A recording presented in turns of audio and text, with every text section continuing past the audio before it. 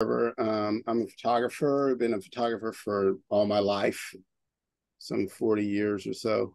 I was a photographer at the several newspapers before joining the Philadelphia Inquirer in 1983. I was a staff photographer there for 32 years and then left there in 2014 to join the faculty at Swarthmore College, and I run the photo department there. Um, what else? Yeah, just been doing this for a long time. If you want to know more about me, you can go to my website. It's rontarverphotographs.com or .net rather, or Google my name and things will pop up there. My bio's there. So anyway, I'll just get started about the this project that I've been working on almost since the time I started at the Inquirer. I started this project, Black Cowboys, in 1983. And how this came to be was I had worked on a long-term project, and I'm suppose most of you remember the Inquirer Sunday magazine. I did a project for them on drugs in North Philadelphia, a long-term project on drugs in North Philadelphia. And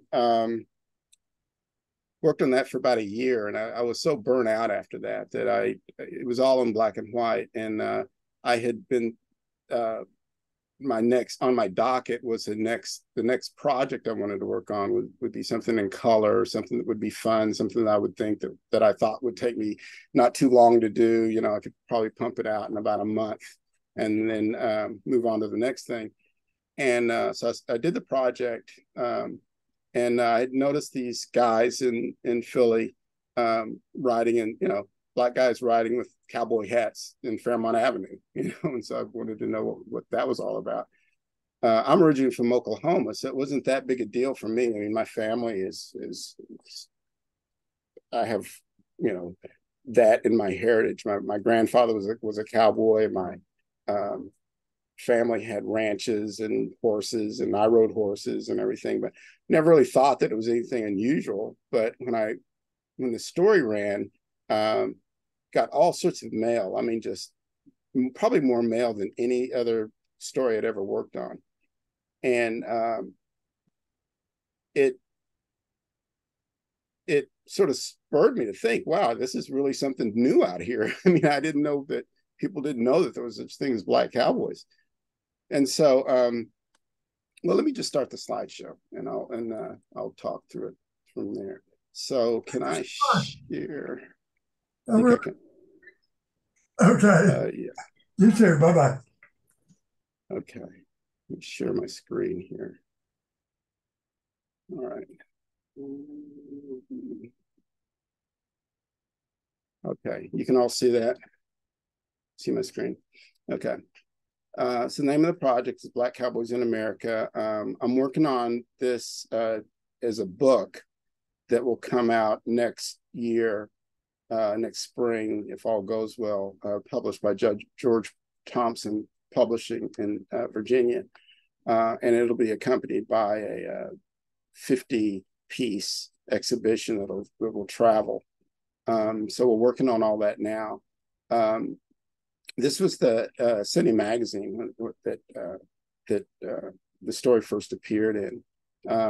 It was 1993. Yeah, I get all these dates are starting to blend together. I've been looking at these pictures for 30 years, so I've lost all sort of objectivity to these pictures. They're just like, I mean, they're just like my children. In fact, they're older than my children. So I have spent probably too much time with them, and I want to get this book done because this book has been on my back for the last 25 years, and I just want to get this thing done and move on.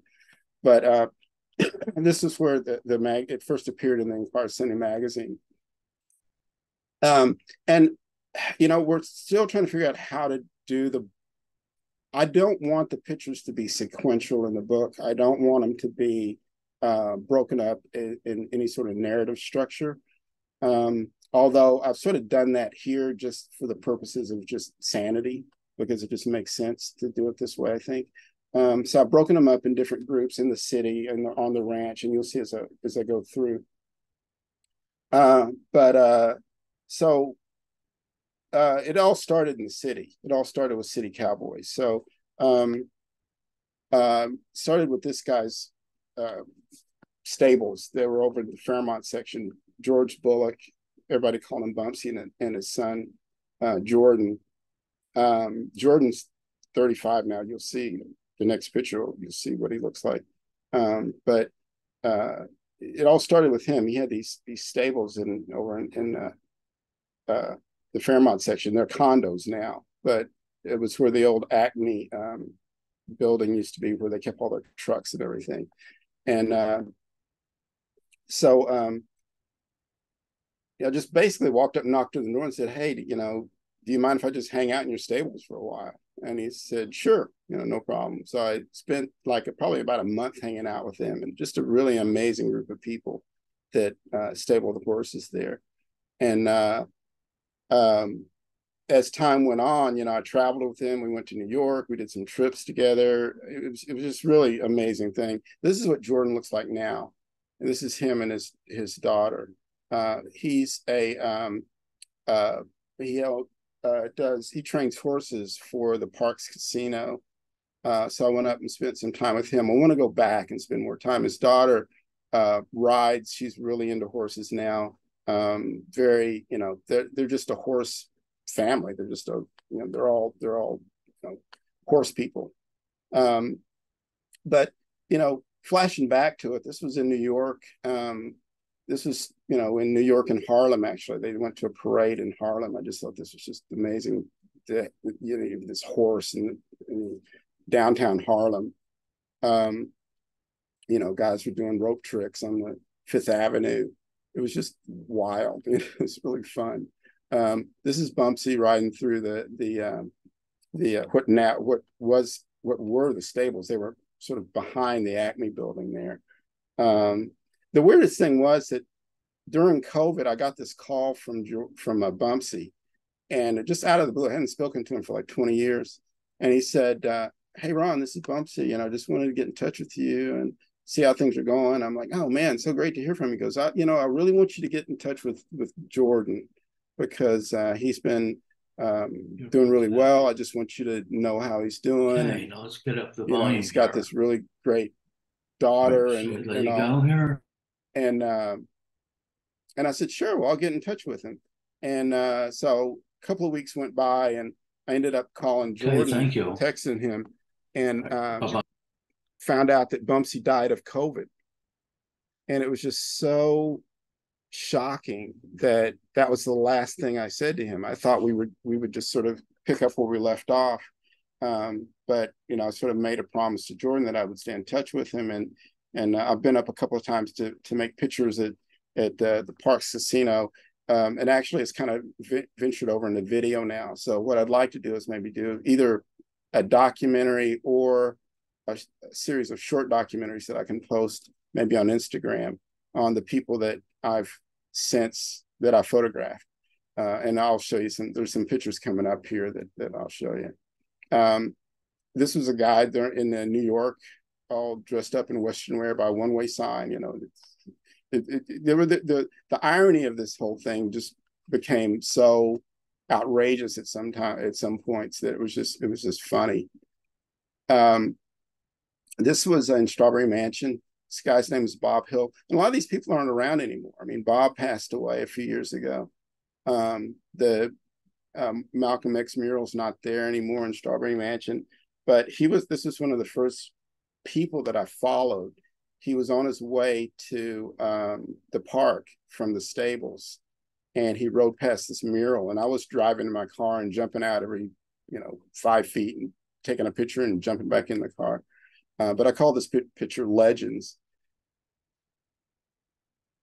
Some kids that were to make extra money, they would wash the horses. They would come by the stables and wash horses, and they just washed this horse, and they had him out to dry in the sun. And they picked up a little game of basketball as the horse dried.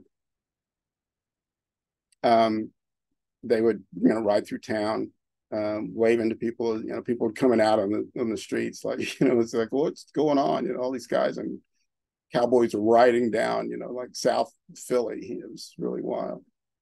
This is in North Philly. I call this concrete canyon because it sort of reminded me of, some of the scenes you might see in a Western where the guys are riding through the canyons in Arizona or Utah or wherever.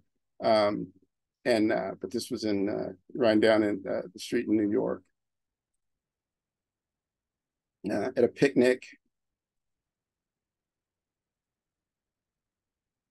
So those are just a few things. So I'll back up and say that if I showed you all the pictures that I made during this thing, and nobody would ever do that, but if I showed you even half of the pictures that I made during this project, I made during COVID, I went back through and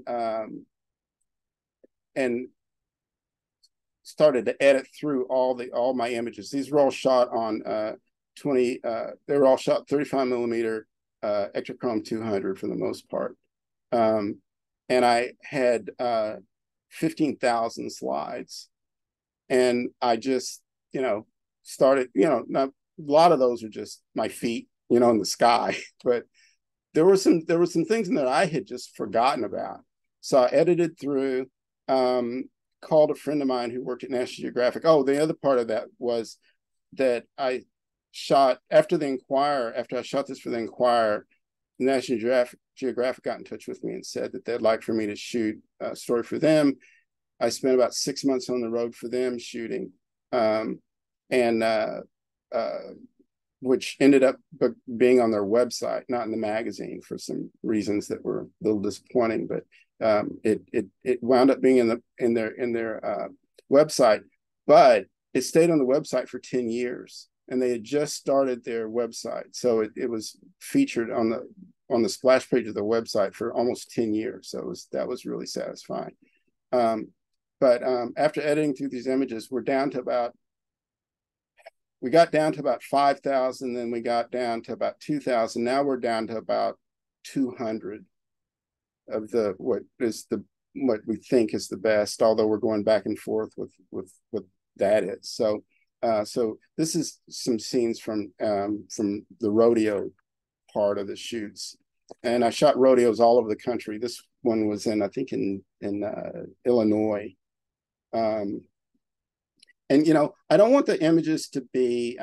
Like I said, I don't want the book to be sequential or narrative. I really want the pictures to sort of showcase the the experience of cowboy life in the Black community. That's what I want. I want them to be more poetic, more reflective, more I don't even care if they're in focus, to be honest. I just want them to evoke something more so than describe something.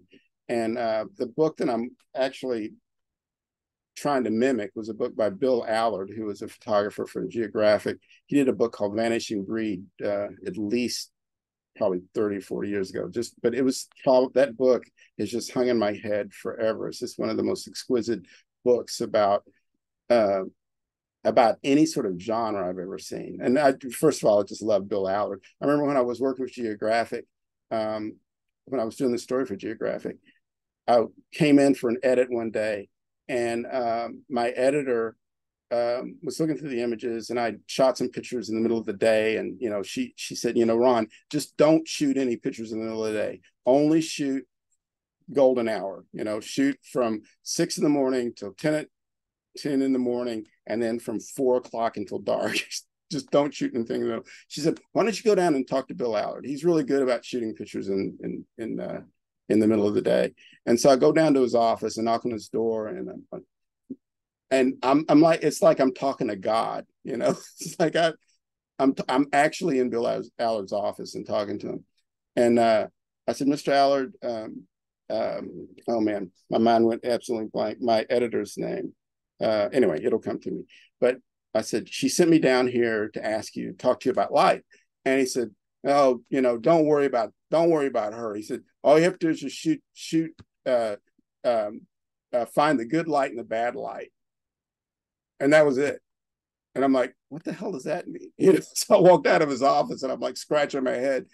And it took me years to figure out what's going on with that. But but it's true. I mean, there's good light everywhere. You just have to look for it. You have to look for the good light. And if it's not good, then you wait for it to be good, or you wait for something to happen in that bad light and make it good. So that's what I tell my students, when they come up to me and, they're shooting in tricky lighting situations. I'm like, well, there is good light there somewhere. You just have to find it. And then you have to wait for something to happen in it. So that was the advice I got, and that's the advice I give. Again, at the rodeo, the rodeo pictures are, for me, I mean, I really think rodeo pictures are kind of a dime a dozen, because it's easy to make a rodeo picture. It's difficult to make a good rodeo picture.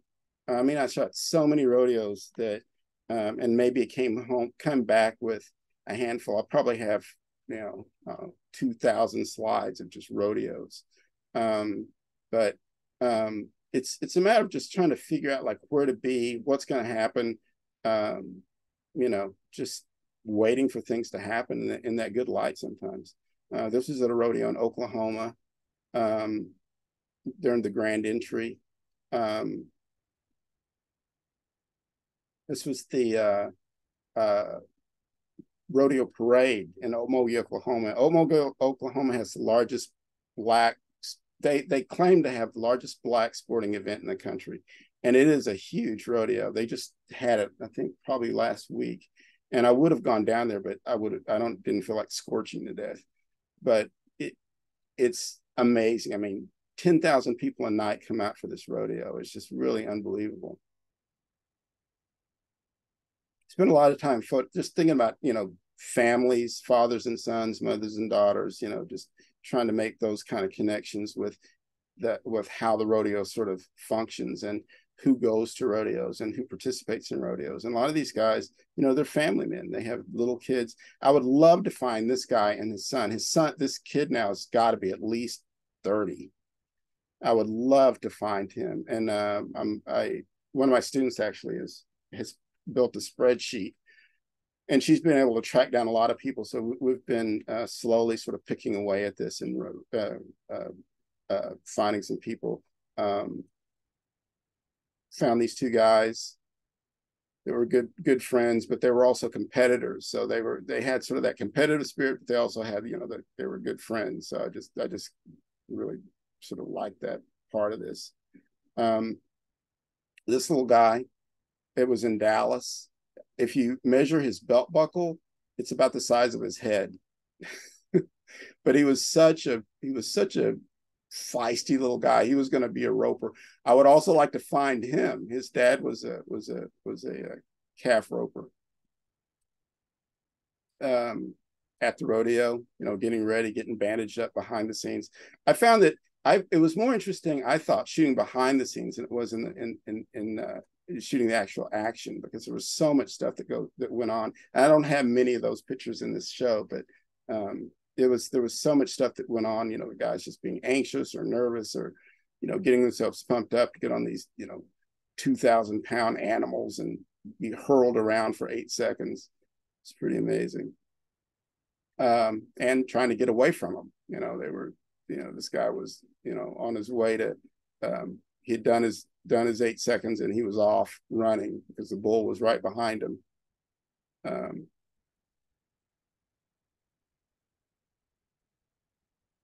And when I say right behind him, I mean right behind him. This guy got his hand stuck and was being dragged around by the bull. And the rodeo clown came in, and so I spent some time with this guy. I did a lot of shots, actually I shot this guy with film, because for some reason I shot film. I can't remember why, but it's all film. And but he was amazing. I mean, he would just throw himself in these situations that were just crazy. And he pulled this guy off the bull and protected him. It was just really unbelievable. I have a whole series of just him doing his thing as a rodeo clown. You know, it was also the sort of in rodeos, sort of the cowboy code that somebody's hurt, you don't immediately run. At least I don't know if it's that way this way now or not, but then somebody was hurt. You didn't, if you, I guess if they thought he could get up and walk away, they would just let him do that on his own rather than sort of embarrass him by running out and making sure he was okay. So yeah, I just thought it was really interesting. This guy sat on his knees for a while before, and nobody was paying him any attention. He eventually just got up and dusted himself off and walked away. Found this woman. She was with a writing group in Oakland, and she was a stenographer, working for, a court stenographer. But on the weekends, she barrel raced, and she was fierce. I mean, she stood probably about 5 foot tall, but man, she was a fierce woman. It was just unbelievable how, driven she was to do this.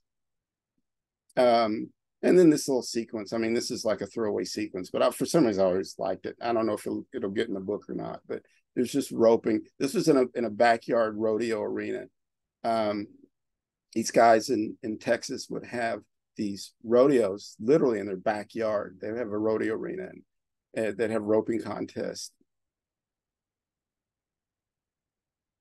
So on the ranch, so we have actually, I was really pushing for this one to be on the cover of the book, but the only people that liked it was myself and the designer, and everybody else was pushed for another one that you'll see in a little bit. But I don't know. There was something about this one that I really liked. But Molly Stevenson. So I went down to Houston, photographed her wedding. And it was a traditional Western style wedding. And actually, this became a whole story in the paper. So also, after the story ran in the magazine, I talked my editors into letting me go out and just find more stories across the country. And this is when the Inquirer had money and we could do anything, kind of wanted. And so I went out and found all these stories out. And somebody told me about Molly, who was getting married. She comes from a long heritage of cow people, rodeo or horse people, and just outside of Houston. Her family had a 640-acre ranch out there, and so I went down, photographed the wedding. There's a ton of wedding pictures that I'm not going to take you through, but this was during the wedding. This was her husband, Scott. And this is what they look like now. I went down last year and photographed them. They're up in age. But all this stuff in the background, they have this museum that they're trying to get together that will honor cowboys of color, women, and everybody. They want to have sort of this recognition of cowboys across all genres and what's after genres and genders, I guess. So but yeah, so, and this is actually a screen grab because I went down, and what I ended up doing was doing more. I did all video. I didn't do any stills, which was kind of surprising because I really wanted to do some stills.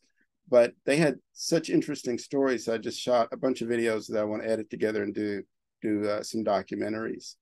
But they also raised these Watusi cattle on their ranch, and it was such a scene. I wanted to play the video of them walking out of the field because I went out with them to feed the cattle one afternoon. And they just come from the way back into the ranch. They come walking out, and they look like these prehistoric creatures that come lumbering out with these 10-foot horn spans. It was just amazing. I just didn't know if it would play on Zoom. I know I've had a problem playing video on Zoom, so I didn't want to get caught up in that. But they are truly amazing animals. This woman came to Molly's wedding actually with her pet pig, with that had pink toenails, and she was really the hit of the show. Everybody was walking up petting the pig. She had a little bow in the pig's hair. Um, and then just, pictures of ranch life. This was after a, guy had spent the day working out in the ranch doing stuff, and he was having a smoke and drinking a beer and sitting in the back of his pickup listening to tunes with the boombox in the back. So this was at probably the craziest. This is probably the craziest thing that I did while I was there. So I spent all day shooting one of these backyard rodeos, and this guy had a dance hall in his yard. And when I say yard, it's like we're thinking like yards. I mean, these are like his yard was like 10 acres, So he had this dance hall in the back of his yard. And it was down over near the East Texas, now around Brownsville. And they had the most jamming Zydeco music that I've ever heard playing in the background. And this guy had to have been 150 years old. And he was out there doing splits and jumping up and down. And it was crazy. It was crazy.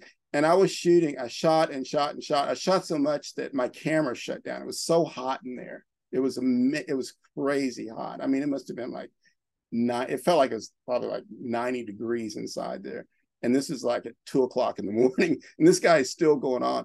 And I'm like, okay, my camera stopped. I'm going home. But the party kept on going. Just big skies in Texas.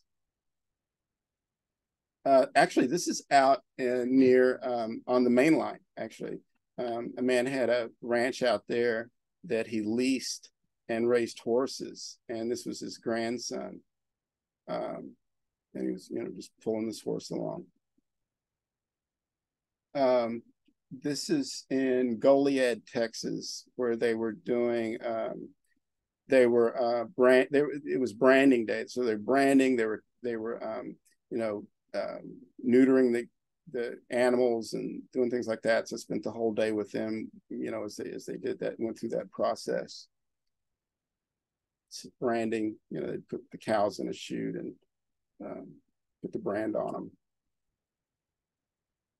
them. This is a Sunday morning, sort of a leisurely ride through the ranch. There's this sunflower field that they were riding through, and so I was riding along with them. This is out in Oakland, Texas, Oakland, California.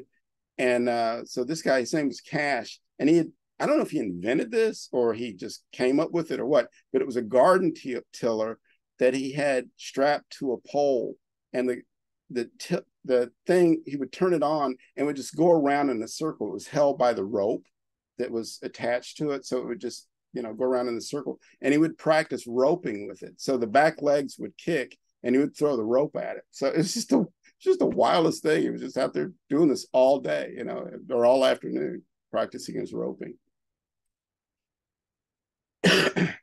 This is back in Philadelphia, or outside of Philly, and where's that, near Palo, someplace out that way.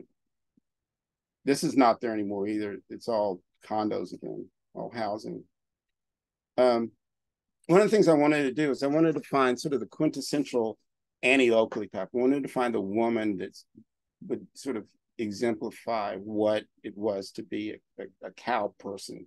And everybody said, oh, you got to find Betsy Bromwell. And she lived out near Stillwater, Oklahoma. And so I paid her a visit, knocked on her door, and she came in. This is Betsy.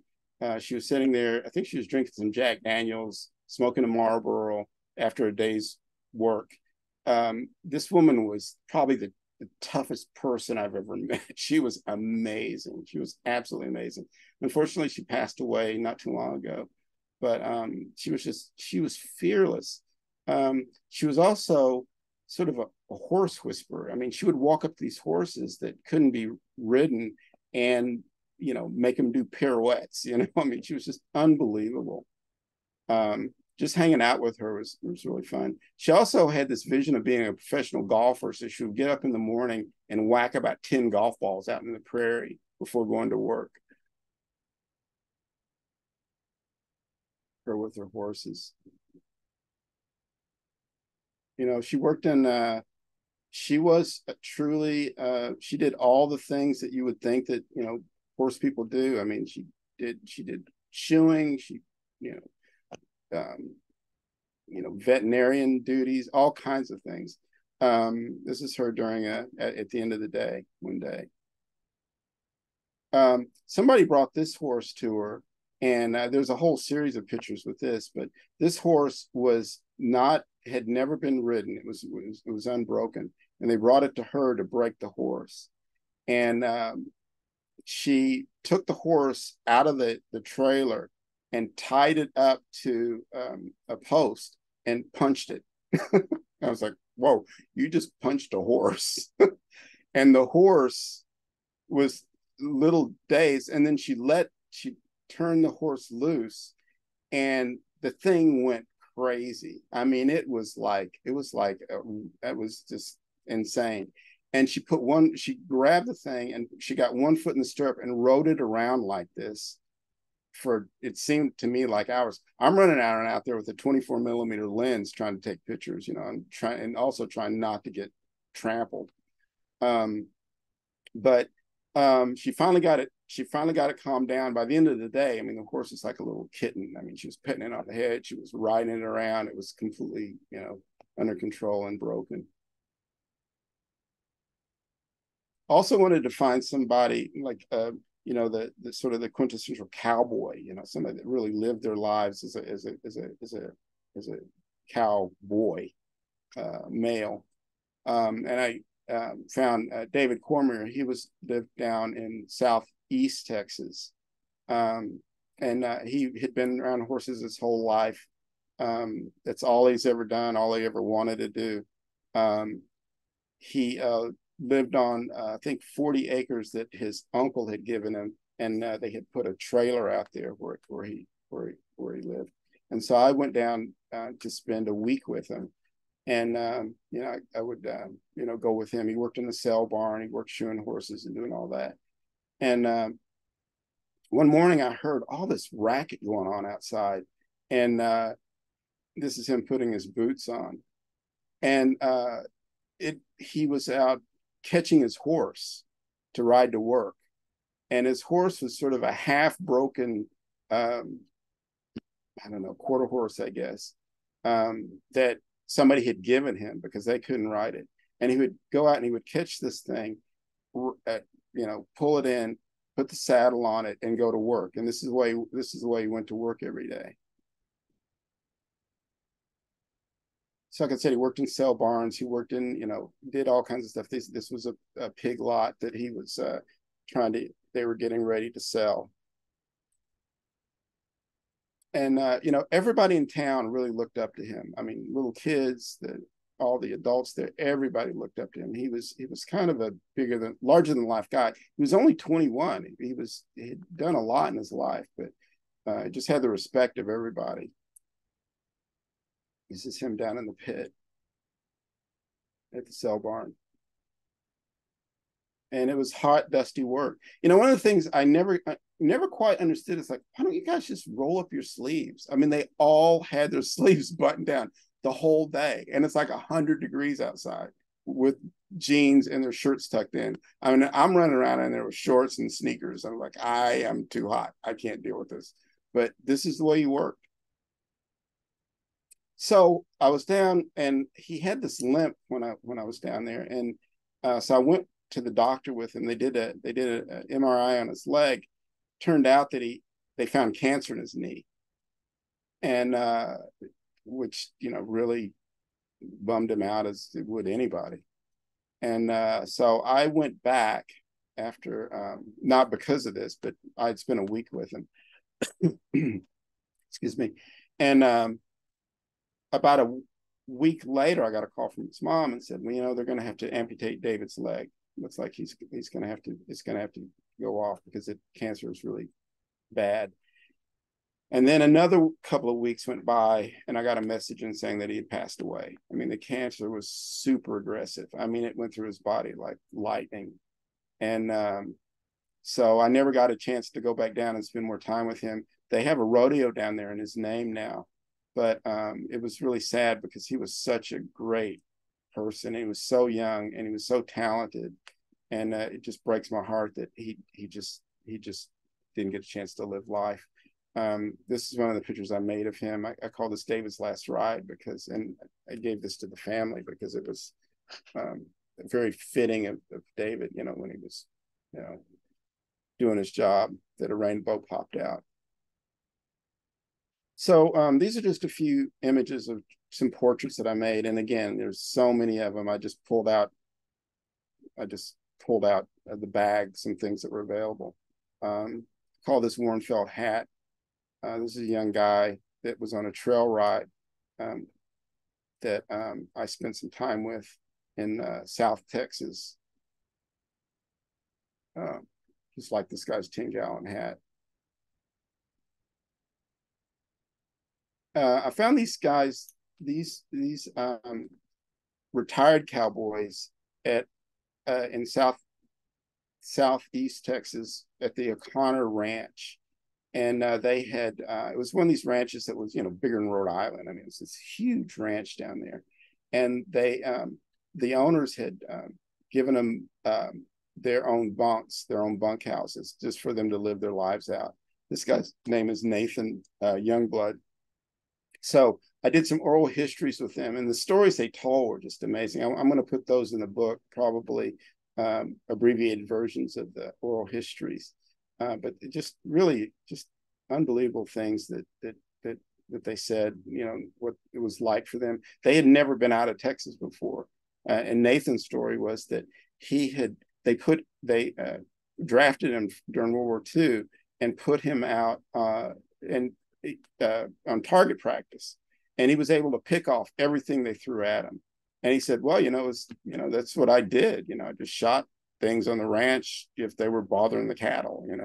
So they put him, and he became a gunner, and he went out and on a ship and was a gunner during World War II. And then when he got out of the service, he came back to the ranch, and that's where he spent the rest of his life.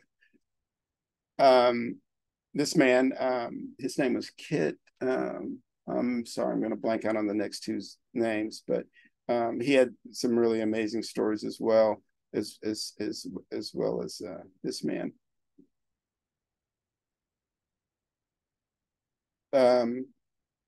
This was at a rodeo at AJ Walker's ranch, who had one of these, rodeo arenas in the back. And this is AJ. AJ just passed away last year. When I went to Houston last year, I really wanted to look him up, and I talked to some people that knew him and said, well, he literally just passed away a few months ago. This was at a cookout. So again, just looking for that good light in the bad light situation. This little girl was the daughter of Michael Ladding. His father had a traveling rodeo outfit that would go all around, sort of based in South Chicago, but he would go to Illinois and surrounding states with his traveling rodeo. And she was a little cowgirl, all the way. And so I called Mike a couple of weeks ago and introduced myself. I said, Mike, I don't know if you remember me, but I followed you guys around for about 2 weeks. And he said, oh yeah, I remember. And I said, so how's your daughter? Is she, I said, I would love to come back out and photograph and just catch up with you guys. He says, she won't have anything to do with horses now. He said, I think I just scared all the horse life out of her. So that was kind of a bummer, because I just figured she would be like a barrel racer or something, but she doesn't. He said she doesn't have anything to do with horses. Just love this guy's face. This was at a rodeo in Texas, and I asked him the light was really nice, and I just said, hey, can you just sit down and just let me take your picture? You have a beautiful face. I don't know what he thought about me, but I said, but he did. He posed for me, and that is the picture I got. And this guy, I'm not sure. I was never sure if he knew I couldn't figure out what he thought about me because I think he thought that first of all, I was like the city slicker guy coming down from Philadelphia to make images, but he never smiled at me. But I took a lot of pictures of him scowling at me and he was perfectly happy to let me do that, so I did it. This little boy, this is a rodeo in Texas, and this is me 30 years ago. I do know how to rope. I do know how to well, I used to. I wouldn't try it now. First of all, I told you I have bad knees. I wouldn't be able to do this, but we used to do this when I was growing up, you know. So this was me, tying up a cattle after roping it. So, and da-da, that's the end. So, and I won't even get into this photo because this was a whole other situation. Well, I will real quick. So when I was shooting for Geographic, I was traveling this with this trail ride, and it was sort of tradition that people would come from all different parts of Texas to the Fort Worth rodeo. It was like a big deal. And so I called up Geographic and said, I need a helicopter. And said, well, just find some place and get one. So I was out in the middle of no place down the hill country near Austin.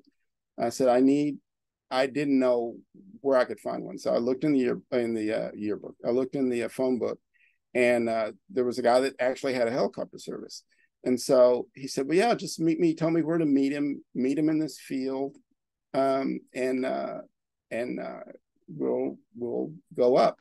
And so I go to this field where he told me to go. There was nothing there. It was just a field. And I look down, there's this guy coming up the road in a pickup with his helicopter in the back of his pickup. And I said, okay, how's this going to work out?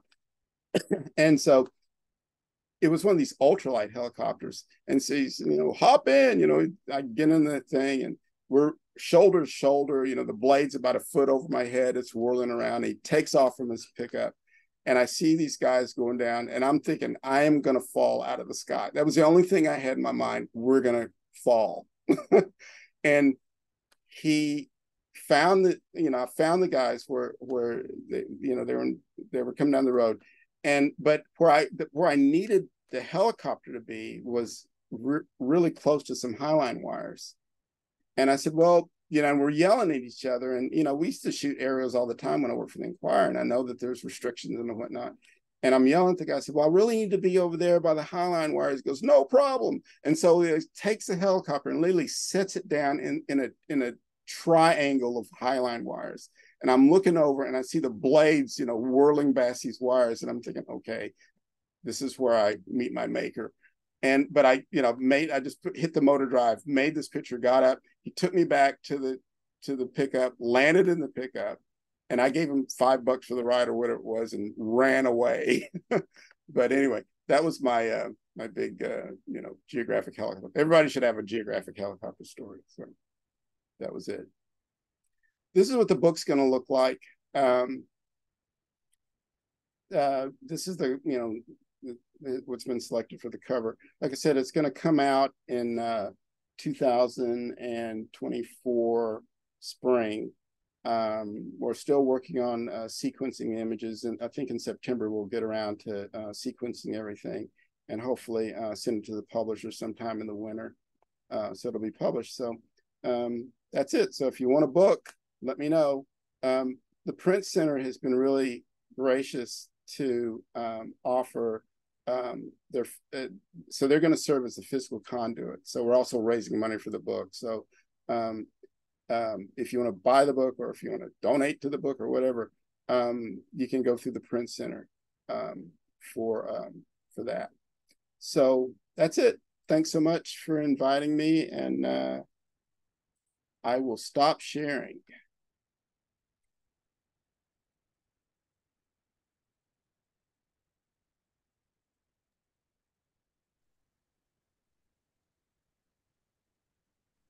So if anybody has any questions, I'm happy to take them. Eileen, we can't hear you. Now you can. Okay, Ron, thank you. Yes, and I want that book for my library. Okay. So thank you. Yes, and are you going to take some questions now? Yeah. And again, thank you. And I'm sorry about the problem with signing in and things. I will look into the problem and make sure that it doesn't happen again. So I'm going to work on it. So thank you. Thank you. Ron, I have a question. Sure. Our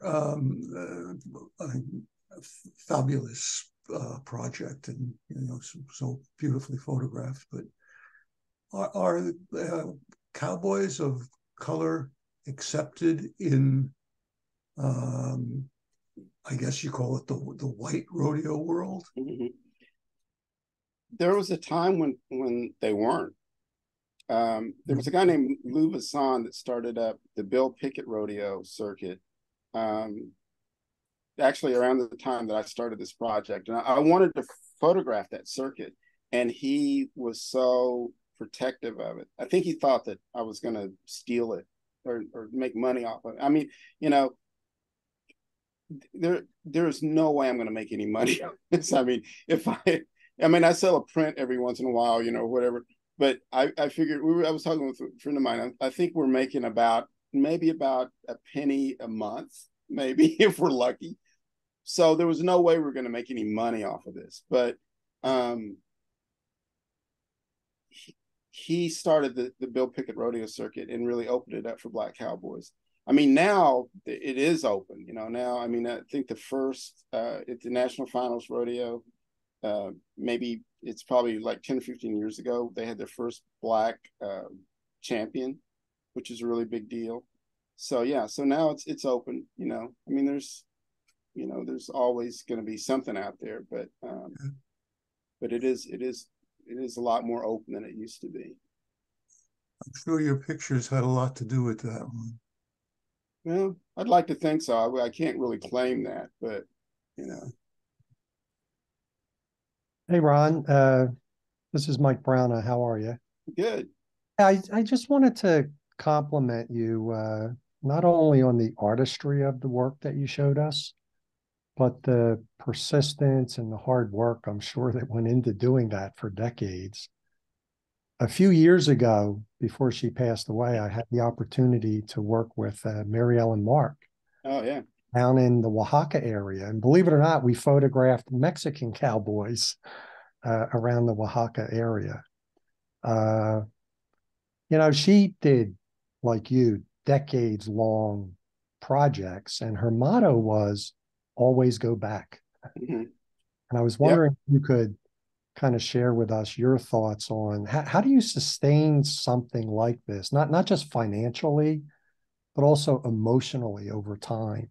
Mm-hmm.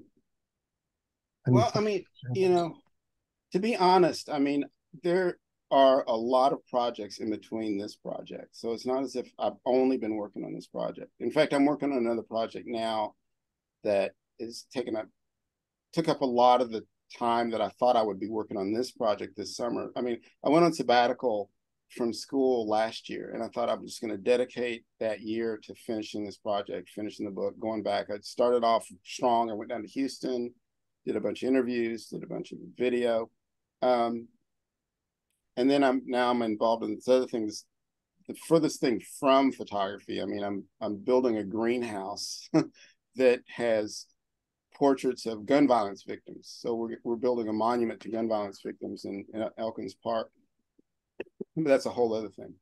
But yeah, it's, to be absolutely honest, I had kind of almost forgotten about this project. The pictures were I have a big Tupperware thing back there where all the photos were in. They were all, the little yellow boxes.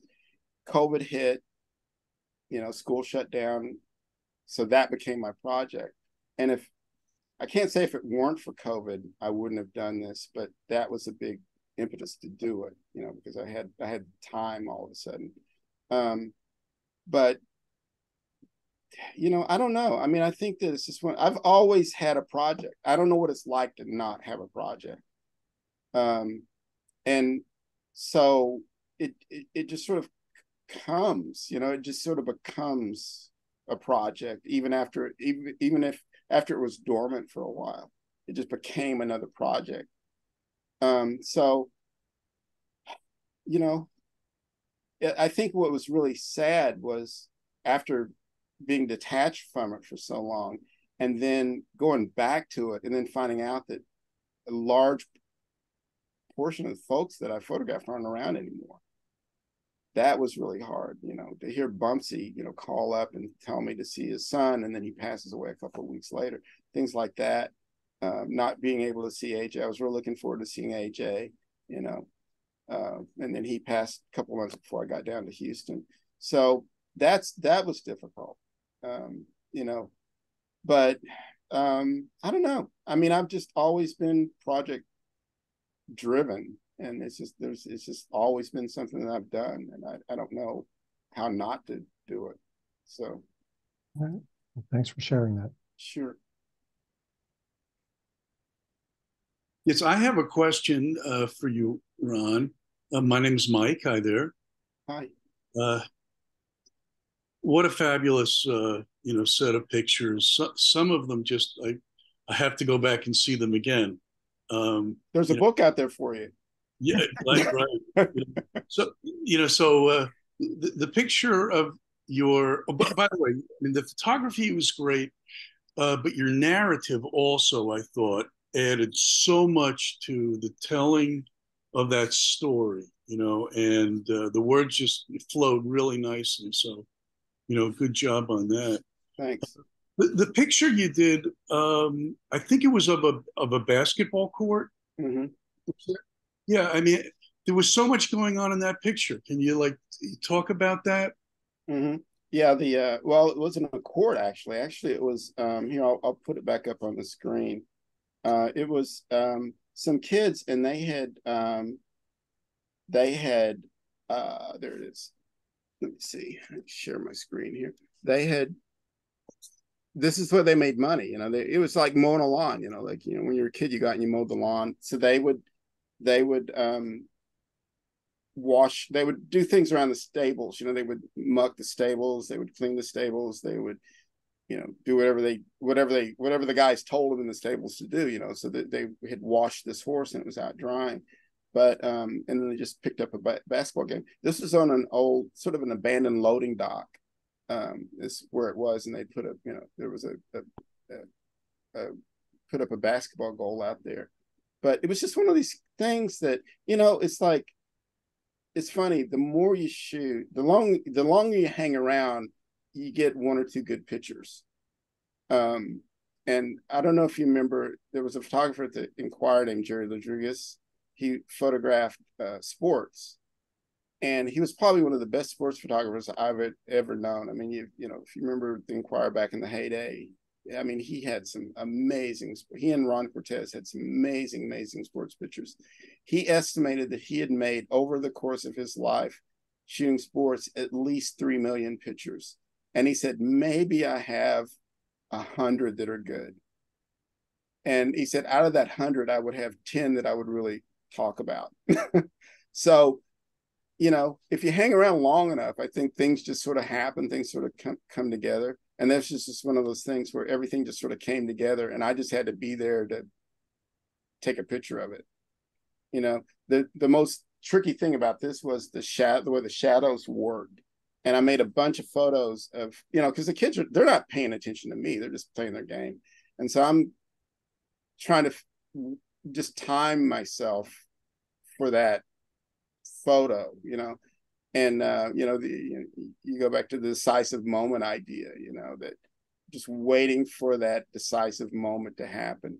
And out of all the photographs, there's this one, and there's maybe one other that I've shown that sort of had that just that peak moment where everything sort of came together. Actually, this photo has been out of the portfolio that when I have exhibits and things like that, this photograph sell. In fact, it's probably out of print at this point, so I don't have any more of these available. I may resize it and put it out as a different edition or something. We were kind of talking about that when the book comes out, so we'll see what happens.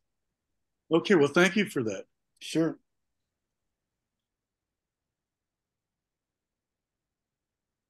Hey, Ron. Yeah. This is Dutch. I'd like to ask you a question. You mentioned about the Cowboy place that was somewhere near an Acme, Mm-hmm. and it brought up, I don't know where that is. Mm-hmm. As a child of 7 years and younger, I lived at 23rd and Diamond, which Okay. isn't far from the park. And I do remember going out, my father taking me there to ride on those horses. And so, do you know of any other place that's either in Fairmount Park, or is that Mm-hmm. the only one that's still around? This is close to that. This is up right up. I can't think of the name of the street, but um, it's over where. What's a good place to tell you? It's in Brewery Town, but it's sort of the northern end of Brewery Town. Okay. So there was an Acme building there. If you go over there now, it's really just high-end condos. I went over there. The Mural Arts actually wanted to do a mural, and I suggested this photo over there, and there was a wall that was perfect. It was it was long and narrow, that I think this photograph would have fit in really well. It hasn't happened yet, but I went over there to sort of scope out the area, and I didn't even recognize it. But there's another stable called Fletcher Street that's up around 23rd and Diamond, up in that area. And so when the White House stables got torn down and redeveloped, most of the people from those stables went to Fletcher Street. And there was a movie that came out a couple of years ago called what was it called? Concrete Cowboy, or Oh, yes, what was yes. that? Yeah, it had Idris Elba, in it, and it was a story about the Fletcher Street Cowboys.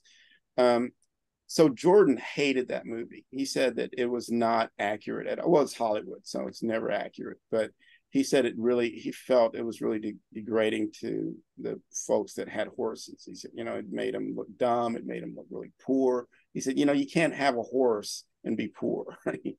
It's expensive to have a horse. And he said most of the folks that had horses they treated animals, humanely.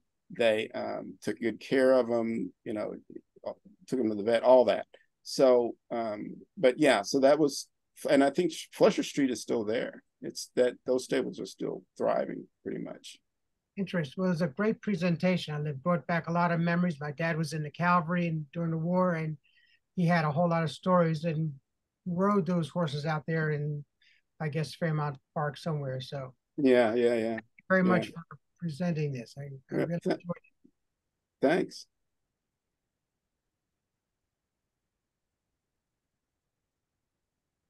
Well, I need. did you, I guess obviously you started the project with film.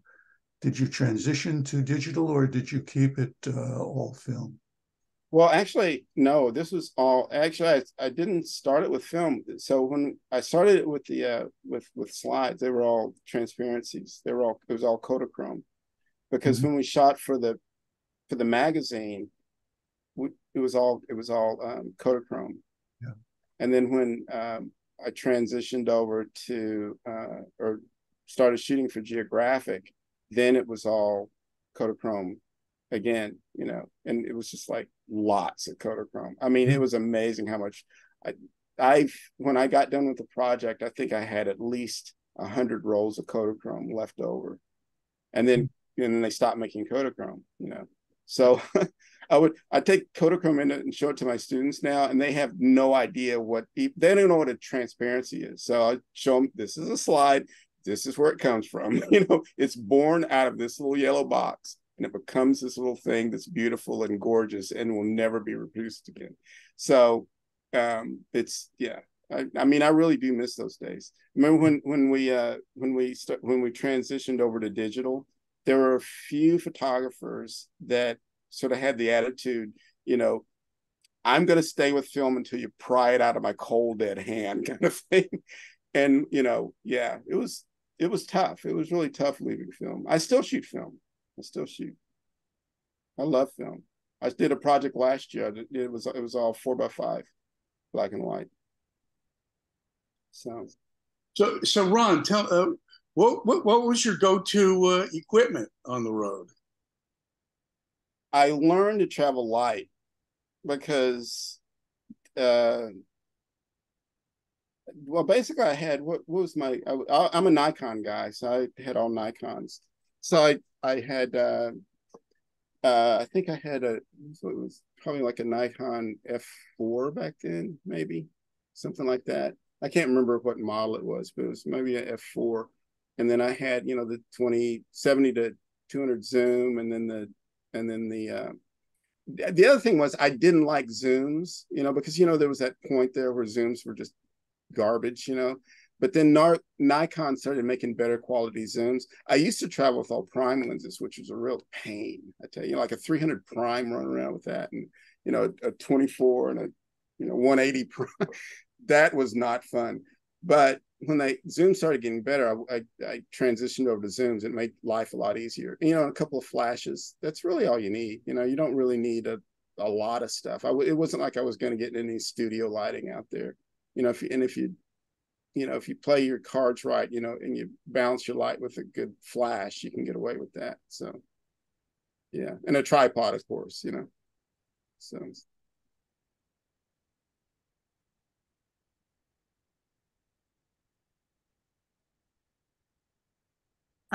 We need to share a date.